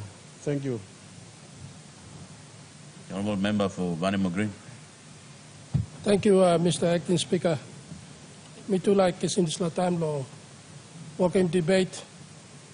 Mr. Acting Speaker, we got serious concern for security in the country, law and order situation in the country. Many in the border in the country. Mr. Acting Speaker, me debate plenty time finish law display. But government, after government have not taken serious concerns, especially on the border, on the law and order issue in the country, and some inaction and also irresponsibility by the government. Firstly, Mr. Acting Speaker, me like debate long issue lo border blo mipla lo Western Province na lo West Pacific Province. Mr. Acting Speaker, me like him Minister of Defense, Minister of Police, and of course Prime Minister. He can take note of some very important debate issue by raising. Mr. Acting Speaker, lo vanimo lo wutun border. All soldier blo imi work lo come up all immigration officers, quarantine officers. Check him all citizens blo imi work lo go come. I mean a work lo soldier lo make him this lo work. One bla report they come lo me and one bla citizen blo me. I mean like Karim gold lo go trade lo Indonesia and all soldier kisim gold level. Large amount of gold. Worth about 400,000 kina. Now, soldier Kisimna, they have not to date returned it back to the owner of the gold. This is very serious. The soldier's job on the border is to patrol the border between Western Province and West Pacific along the border between Indonesia and Papua New Guinea. Not becoming immigration officers and quarantine officers. Mr. Acting Speaker, this post soldier Wutong must be removed. Soldiers must be mobile. They must be patrolling the borders. There's a lot of illegal trade, transnational crime. Plenty man who come inside the country illegally because our borders are not properly manned.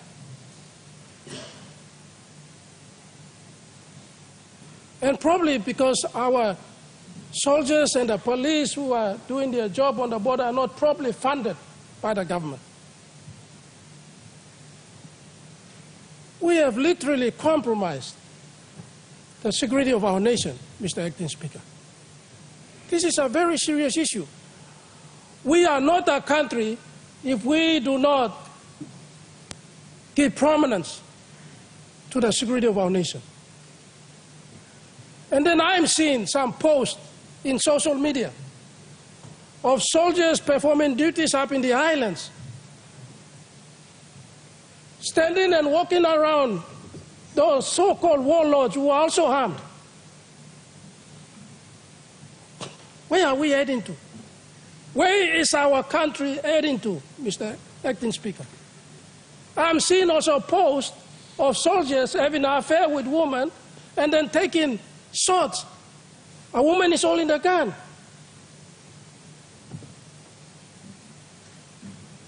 We need serious attention. There is a total breakdown in discipline in our forces. And while I'm on that, Mr. Acting Speaker, the Defense Force cannot be run by an acting commander for such a long time. What has happened to the suspension of the commander of the Defense Force? Where is the report on the Cupiano incident? There was a training that went wrong. There was an investigation conducted or a general inquiry that was conducted. But it has not been tabled on the floor of Parliament, and the commander is still under suspension. The commander in any army in the world cannot, the army in any country in the world cannot be run by an acting commander for that long. There must be a permanent commander. If you allow that, there will be breakdown in discipline. There will be breakdown in discipline. I want to know when the government is going to table that report on the Kupiano incident, when the issue on the suspension of the commander is going to be addressed. And when the Black Wednesday happened, we suspended 3 prominent government officers, including the police commissioner. But within 14 days, the police commissioner was reinstated. 2 issues. 1, 2 people died in a training that went wrong. 1, a mayhem in the city, more than 20 people died. And then we reinstated the police commissioner. That fast. That fast.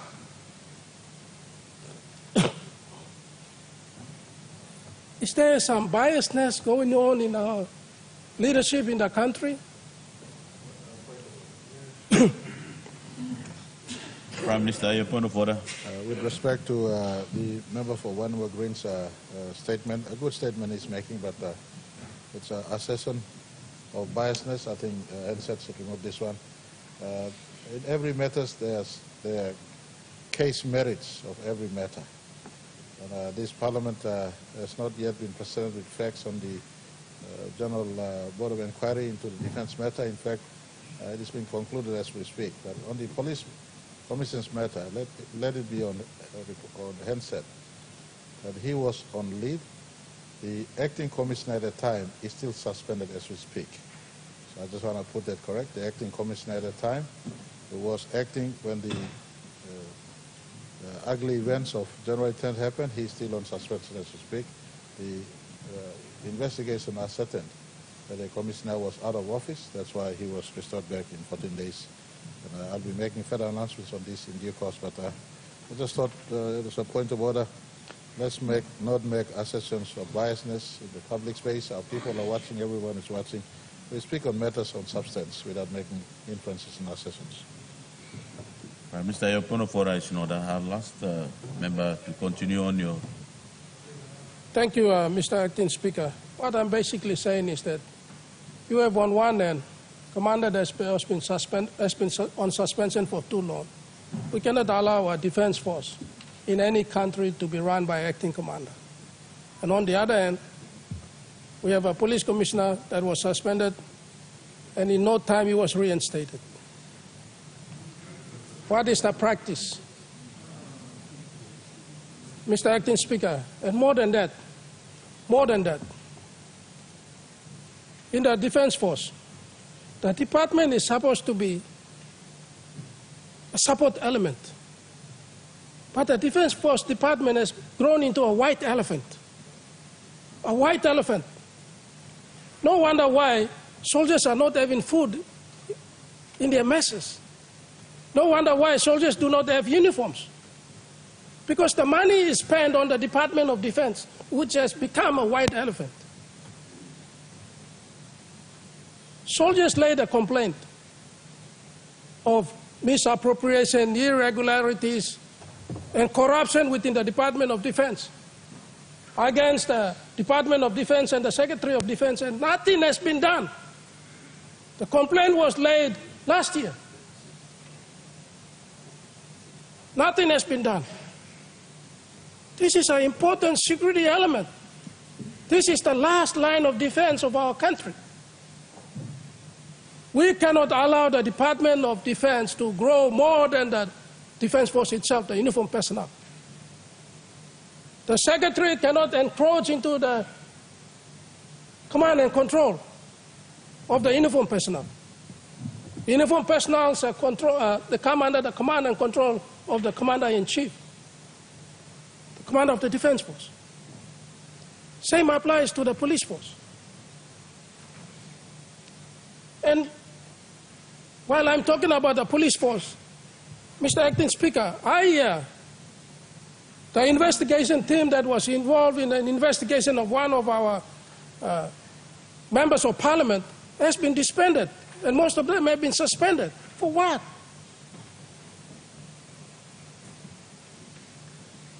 Are you telling me that we are already encroaching into the systems of government and politics is interfering into the systems of government? Honourable Member, I think your time for debate has lapsed. Thank you, Mr. Acting Speaker. The provincial member for West New Britain. Thank you, Acting Speaker. Before my grievance debate, Mr. Speaker, on behalf of my people of West New Britain, I extend my sincere condolences to the family and people of Medang, mainly the Usinapundi people, for the untimely demise of our late Honorable Minister Jimmy Uguru. Mr. Acting Speaker, thank you for recognizing me. Aste mi like tak lik lo tisla amendment lo constitution lo Papua New Guinea lo amend him also me declare him PNG as a Christian country. Na you may adapt him disla Christian values na principles. Me congratulate him Attorney General lo yumi lo pass him disla important law and make him disla important amendment na tu lo make him disla amendment lo court system lo yumi lo give him clear separation as National Court and Appeal Court and Supreme Court. Mr. Acting Speaker, lo side lo tu, Mr. Acting Speaker, me born as a Hindu. Mr. Acting Speaker, you know also you me choose him religion lo you me. You born lo one em family you by behind him this la one em lotu em papa na mama em school him you. One em algata lotu me also em thinking also algata lotu also em plenty rivers. Algata rivers have a run, a pull down la 1 plus salwara tasol. Kain also em lotu tu em plenty lotu stop. Also em plenty wara river. Em pull down la 1 plus salwara em plenty lotu em pull him mimigo la 1 plus destination tasol. You may call him big man, na? God. God doesn't require our recognition to exist. Does he require our recognition to exist? I mean, no need him. Recognition, believe me. If you ask me if this religion is important, yes, of course, it gives us a guiding principle for our people. I stay through me no like support him because I'm decision blow also I'm Catholic diocese na this la na me check him Bishop Aram I'm tak also I'm all professionals all work him this la decision. But then me look him also people blow you me I'm also overwhelmingly support him also over 96% MCLRC report I'm tak also. Suppose me wish blow people we are here to express their wish. You know lo come lo give him personal opinion blow you me lo as to what is best.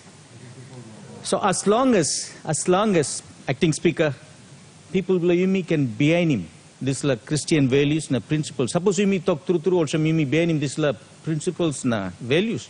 Me no think the way we behaved yesterday. You mean by behave lo this la honorable house too. It's not about how many verses of Bible you know, Mr. Acting Speaker, but it is what you can actually follow. Even if you follow one verse of Bible, then you are a true Christian. But Acting Speaker, me say looking plenty months have come na. I'll just talk also Matthew chapter 16 verses 2 to 3 I'm talk also. Whether I'm through this number exists or no God minus have to. Mr. Acting Speaker, that's the truth.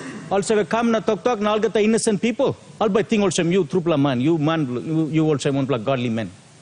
Now all by believing you. Even lo side lo election too also have call him this name lo one big man na by ask him vote. Then all by think also you through lotuman all by give him vote. Yeah, me oklo take him advantage lo this la innocent mind blow people blow you me Mr. Acting Speaker.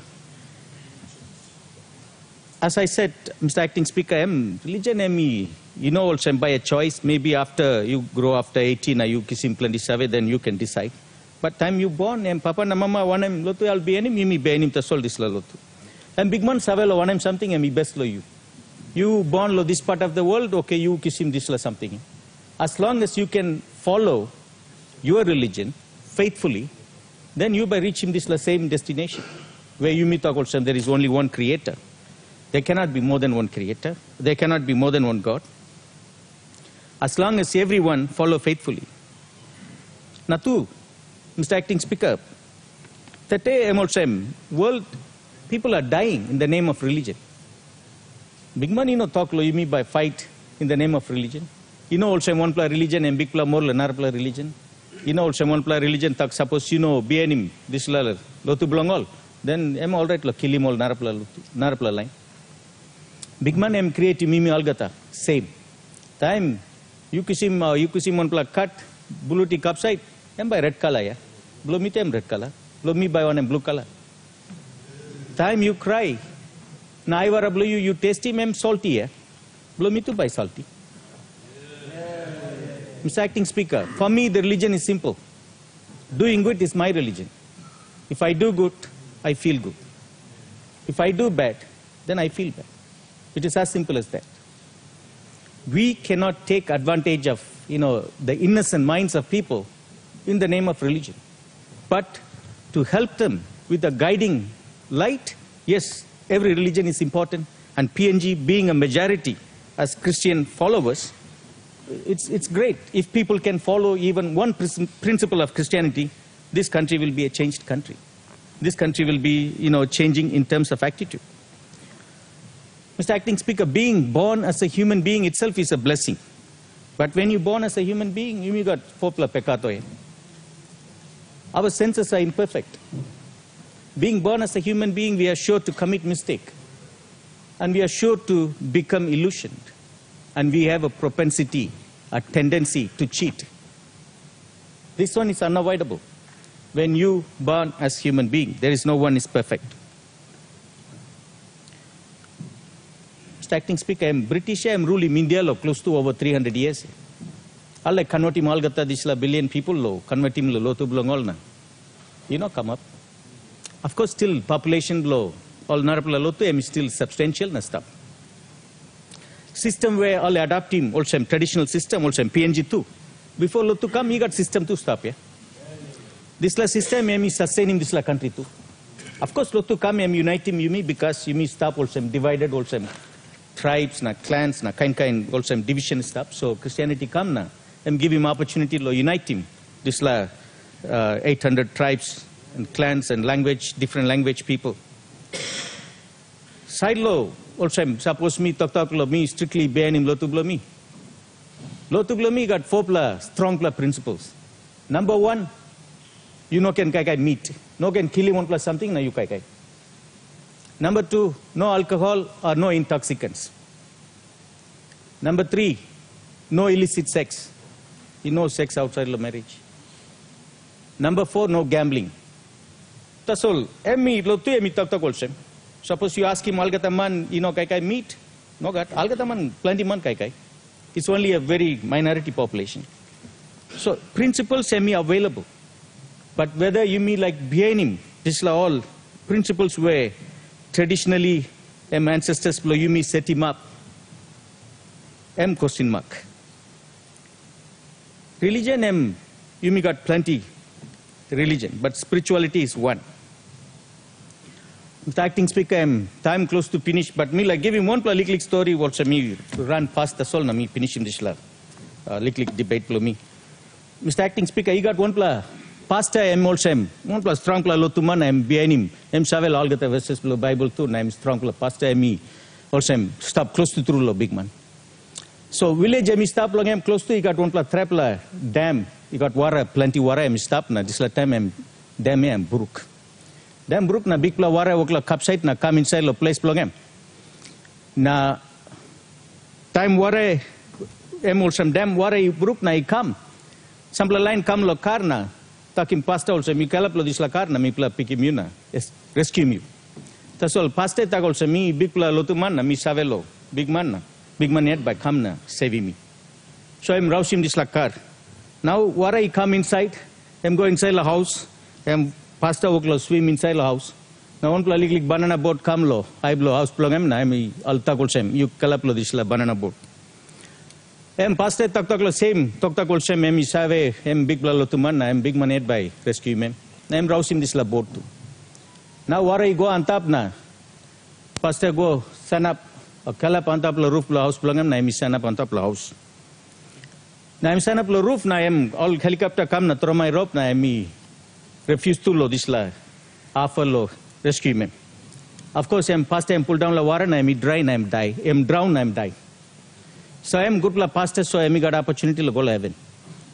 So I'm go to heaven, a big man oklo receiving one man, I pastor turn pastor come na pastor chorus no good through. Pastor chorus also I'm asking big man also Mi waklo promote you na, praise you, tasol you na come na rescue me. Em cross lo big man. So big man tu waklo confuse also why na pasta cross em tak also big man takim pasta also. Pasta misalim triple time. Mi come lo rescue you. Misalim kari come na you refuse. Misalim boat come you refuse. You misalim helicopter come na you refuse. Mr. Acting Speaker, the message is big man em stop lo hard lo yumi algata. You know also me yet by come na rescue me. So you must respect him also big man em sit down inside lo hard lo 1-1. Sit down lo here na sit down lang up. Em stop inside lo dark peak algata up to. So then you must respect him. This la entire creation. Thank you, Acting Speaker. Thank you. The Honourable Member for Pomio. Thank you, Mr. Acting Speaker. Firstly, Lomaki people of Pomio mi Salim Toksori golo the late Irrigation Minister, member blowing me logo pundi. People Toksori na le pray long big man again give belly silo and soul blend. Just want to contribute to this grievance debate with a few observations. Firstly, the governor for, although a provincial member, the governor for East Pacific said something about comparing us with Singapore. Singapore had a consistent prime minister for 31 years. Since 1959 to 1990, Lee Kuan Yew was the prime minister for Singapore. Ono senesim. Compared to Papua New Guinea, he was prime minister close to us. So Yumi start 49 years now. 49 years now. So 49 years now. Yumi says Yumi got almost prime minister now. I think 8 law, 9 law, something also. But we acknowledge him, the former prime minister, the late Grand Chief. I think he was Yumi start long time neglect. That's the time he established the 2050 vision and then PNG MTDP 2010 to 2030, and then there were other medium-term development plans step inside. My observation is, after 2017 elections, where the MTDP number 3, medium-term development plan number 3, now Aston Tiblo Tesla, I'm covering years 2018 to 2022. The aim is securing our future through inclusive, sustainable, and economic growth. You got 9 key result areas. The first one talked about improving or growing the economy. And then 1 year later, after the MTD plan was introduced, government is 2020. Last year, 2023, Nubla government can have Nubla plan now. We call him MTDP4. So immediately MTDP4 covering the years 2023 to 2027. Just only 1 year after implementing this particular plan.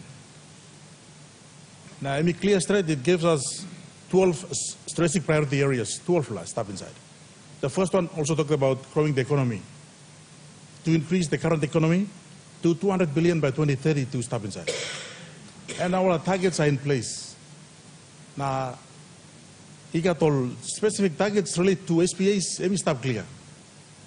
I've read this. I think that's an important document that we need to align ourselves with. From the LLGs, you got districts, you got province, you got agencies. I think the plan is very, very clear. I'm going to thank the Prime Minister and the team, Lomakim also chairman of PAC. We know that this year, we allocated 27 billion Kerala budget, and my committee will be establishing some key monitoring systems to make sure that the funding allocated to things like agencies like the PHH, Department of Health, even the Connect PNG, and every funding that's going through will be monitored properly, so we achieve the targets for MTDP4. That's our plan at the moment. So we'll talk about just the first year after implementation of the MTDP4, and we're talking about, we are again trying to change the government again. Singapore did what they did was they continued. That's a government that was established and they maintained the prime minister for some time. So I'm thinking with us all. Now, my grievance debate today is we are given the chance. Here we are, if the prime minister, the Mara Barroso government is to be assessed on their performance. They give the assessments in 2026, 2027. And Toto Plomi staff will same. So we have a plan that's guiding us. aligned to MTDB4. I mean, MTDB4 that's already aligned with STDB 2030 and 20th Division, aligned to Constitution, and I believe we are on the right track. And if we can all combine together to bring in good discussions, I believe we can bring our country to a better position. First, Dr. Blomi. Second one, second point, Blomi. I was in my district last week, and I was presented with a petition from PNG owners. Dr. Blow, I'm talking about plenty of crime story or crime story committee. Every couple of pigini under the age of 18 years, without taking advantage of the Juvenile Act of 2014. So plenty of pigini now cause in trouble or contribute today. I stop on it age 12 years, 13 years, 14 years, 10 years go around. I go on top. The Thai police arrest them all, only Pani had arrest them all too. They cannot be able to formally lay proper charges on this particular age group because only stop on it long Juvenile Act of 2018. So all been given Dr. Glomi also, we will bring in a capman. Now look na amend him section so that the police looks how good na arrest him also mangi. So that whoever is going this problem, so that they are formally charged as an adult. And these are the people who now will go in trouble. Tomorrow police arrest them all, carry them all, go cell, lock them all up, and then next week there's the same people all carry them and making trouble again. As I speak today, my LLG at Sinevit had big problem through this lab, and it's caused by same all Sumatin, all Yambon Marki. So it's something that we need to really address as a government. Looking at the Juvenile Act of 2014, if we can make some amendment to reduce that age factor from maybe 18 or stop at 12 or color 14, I mean, you can ask the government to look this side. So I'm number 2 point. Number 3, I was in Vanuatu 3 weeks ago. I had the chance of going to Indonesia, meeting with Consul General of Papua New Guinea to Jayapura, His Excellency George Wiri. Na tok we the leader blonga me blonga wan green tok len today me support him. He need to improve my border security blow long sco utung border. It's very important that we need to improve our border security in the particular area. Indonesian side they are well organized. You're processing all the passports through electronic system. I was taking too long and we are still manually filling the visa forms. All and it just electronically done and it just processed. On the other side, they are prepared to implement support the Connect PNG. They have also established some public transport terminals on the other side, and this is waiting for us to establish on our side, and they can support us to also grow our economy. So we support the Vanuatu Green. We need to look at the area and establish and improve the security systems at Sko-Utung border. Thank you, Acting Speaker. The Honourable Opposition Leader. Deputy Acting Speaker, sorry. Looks how my people of Kiruna good enough. Side Bloom Plateau. First of all, Mr. Acting Speaker, may like talk sorry lo chair. Lo sinaut Bloom Pla come lo you ask it. Me no talk sorry lo parliament, me talk sorry lo you. As a chair lo house blame. Thank you, Mr. Speaker. Mr. Speaker, grievance blomi two plataso. Number one, when we supported the bill, this act lo Christian. Now number two, lo constitution na standing orders blame lo parliament, Mr. Speaker.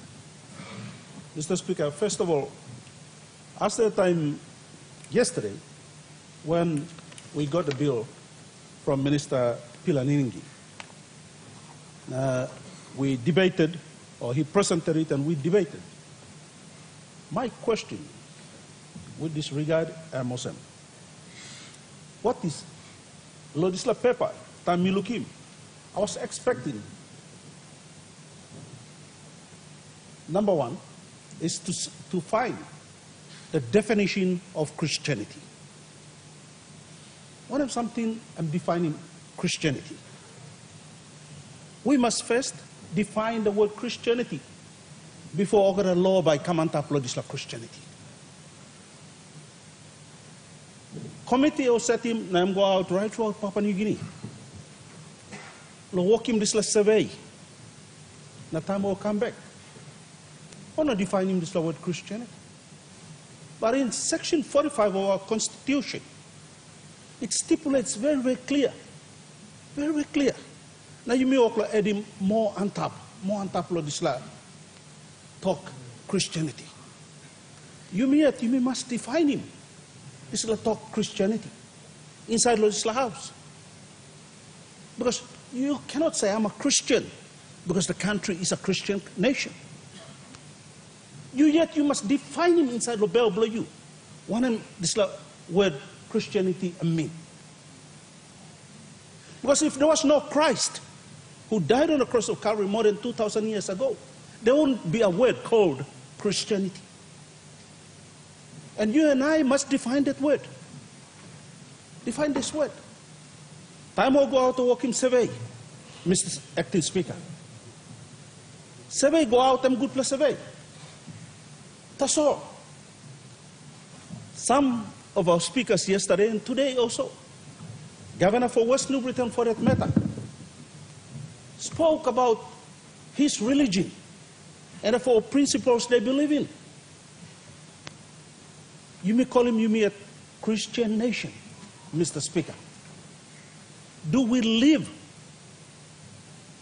some principles like what Governor West New Britain has spoken about? Some people blame your leaders inside Legislative House.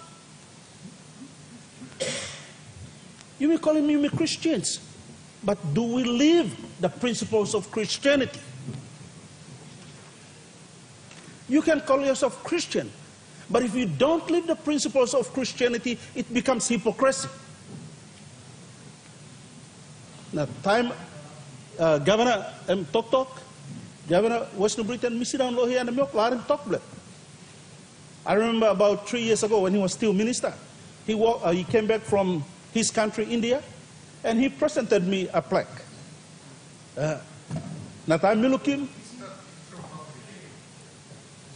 Honorable Opposition Leader, we have a point of order. Question on him saying from his country. Governor is from Papua New Guinea. Just that point, can you retract, and then he can continue with what he's saying. The good Opposition Leader, thank you. Your point of order is in order, Honorable Opposition Leader. Country below Papua New Guinea. Country where Mama carried you. Thank you. Me, I'm also some you 7 people of Papua New Guinea. Now you're a Papua New Guinea. Thank you. Anyway, let me get back to my point. Let me get to my point. Plenty blame me, you calling me Christian.